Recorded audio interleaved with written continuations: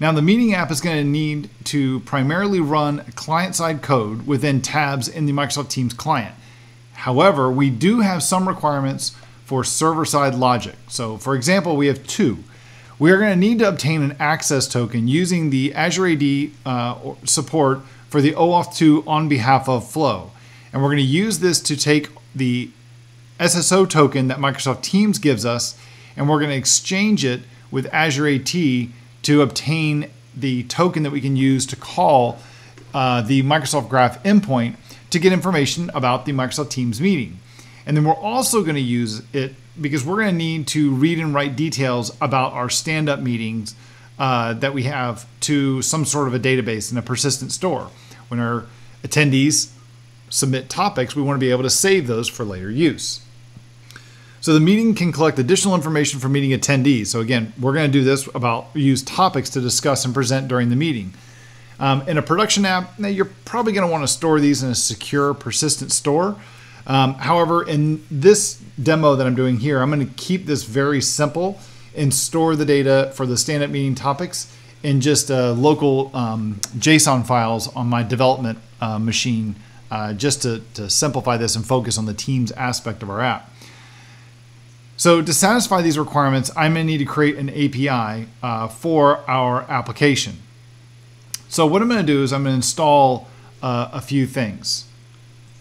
So I'm going to go ahead and open up the console in our app, and I'm going to paste in this string here. Now what this is going to do is I'm going to install the JSON Web Tokens package, the JWKS RSA package, the Azure AD MSAL node package, and the node persist package. I'm going to go ahead and install all of these. So while these are installing, let me explain what these are going to be used for. The JSON Web Token is going to be used for us to work with JWT tokens that we receive back, these security tokens. The JWKS-RSA is going to be used to parse out the security or the certificates that Azure AD uses to sign tokens so that we can use that to verify the digital signature. The Azure AD MSAL node package, that's what we're going to be using to actually make our request and authenticate with Azure AD.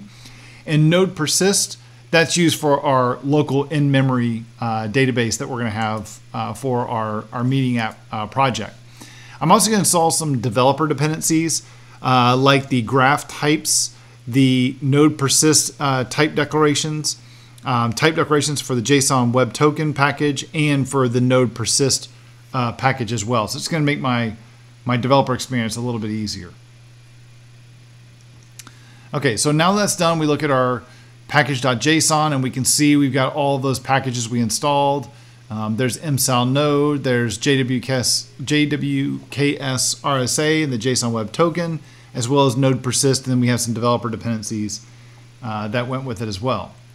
So what I'm going to do is come over here to our server folder in our project. I'm going to create a new folder here called API, and inside of this API folder I'm going to create a new file called the authutils.ts. Now I'm going to go ahead and just paste some code in here and explain what this does briefly. So what this code does is I've got a method here called get signing keys, and what that does is it's going to use the JWKS package that we just created or that we just installed to go request all of the keys that are used by Azure AD. This is an anonymous request, and we're going to use that to match a specific key that we get back in the header of the request or of the JWT token that we get back from Microsoft Teams and from Microsoft Graph and Azure AD. This way we're going to be able to use this to verify that this token we got back is actually coming from Azure AD and it was signed by Azure AD.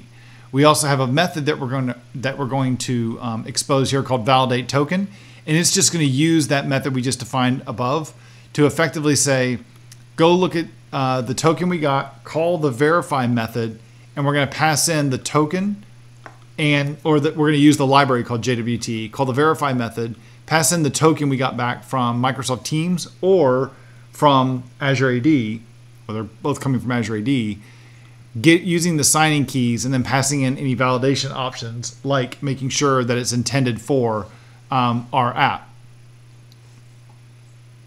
Now, the next thing I'm going to do is I'm going to add in an API router for our project. So I'm going to do that by coming over here and creating a new API file, a new file in our API folder, and we're going to call this our standup agenda router.ts. And in here, I'm going to paste this in. So we have our standup agenda router that we've defined. Now, with the API router created, I'm going to need to add 3 endpoints to it. All right. So our 3 endpoints is going to be, we have a couple different things we're going to do. So we have, let's go ahead and add these in. All right. So let's see what these are. So our first endpoint that we've added here is the meeting details, and it's going to accept a GET request, and it's going to, the second part of the path is going to be the ID of our meeting. It's going to implement the on behalf of flow as well.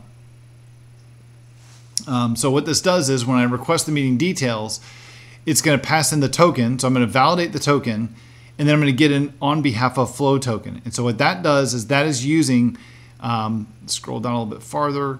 What that's doing is it's going to be issuing a request using the Azure AD MSAL node package that we installed, and it's going to issue requests to create a confidential client application using our app ID and the secret that we used for our tenant. So those are all the environment variables that we specified. It's passing in the request for the token. So it's going to acquire a token on behalf of, use the token that we have. So it's passing in the token. There's the assertion we're doing, and the scopes. These are the permissions that we're requesting. So it's then going to use the token that we got from Microsoft Teams to pass that in.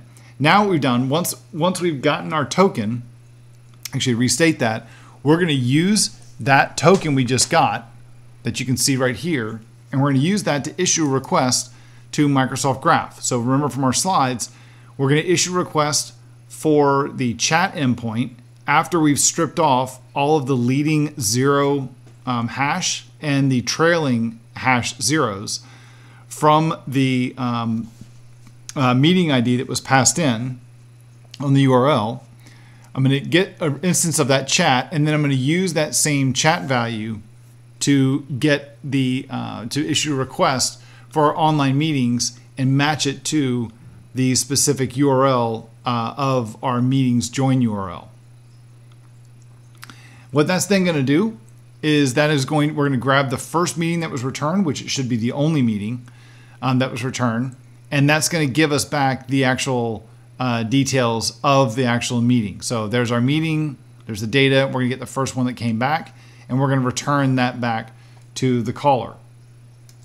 Next, we're going to add another endpoint for stand-up topics. This is going to read the stand-up topics for the current meeting from our little JSON database and return that back to the caller. And then the third method that we're going to implement is going to write those, is going to accept the post, and it's going to write the stand-up topics for the current meeting to our JSON database. All right, so we'll just go and format the code so everything looks good, and we are in good shape. Now, the next thing I need to do, now that we've created our API router, is I need to register it with the server when the server spins up. So I'm going to go over here to the server.ts file, and what I need to do is I need to import 2 statements at the top. The first one is going to be our stand-up router, and the other one is going to be the node persist database.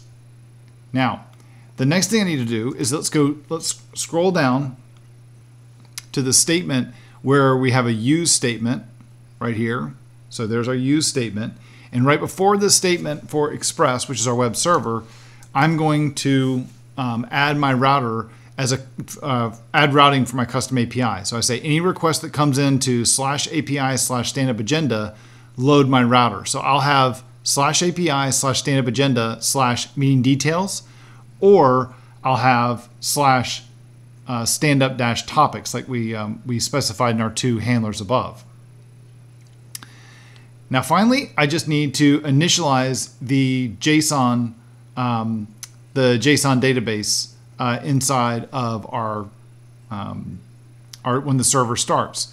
So I'm going to do that by right after, when we create the server, right after it gets created, I'm then going to call the init method, which is going to say, I want you to asynchronously call init.